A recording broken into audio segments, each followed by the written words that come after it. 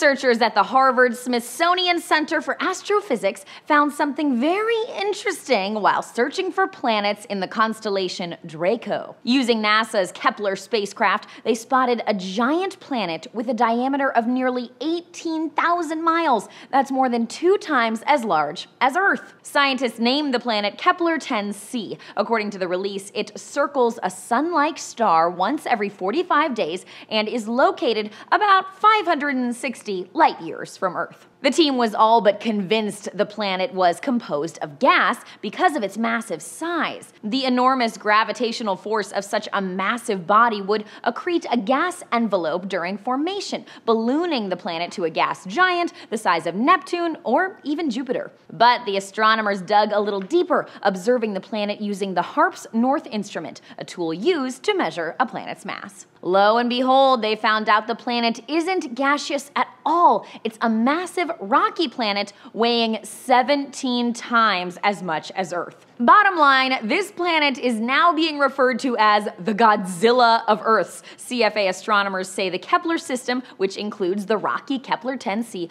likely formed about 11 billion years ago, making it an old system with old stars. Space.com points out an important implication here. The new finding bolsters the idea that old stars could host rocky Earths, giving astronomers a wider range of stars that may support Earth-like alien worlds to study. The researchers say Kepler-10c is massive enough to trump the previously named super-Earths. Kepler-10c is in a league all its own, lovingly dubbed Godzilla or Mega Earth. Thanks for watching. For Newsy, I'm Lauren Zima.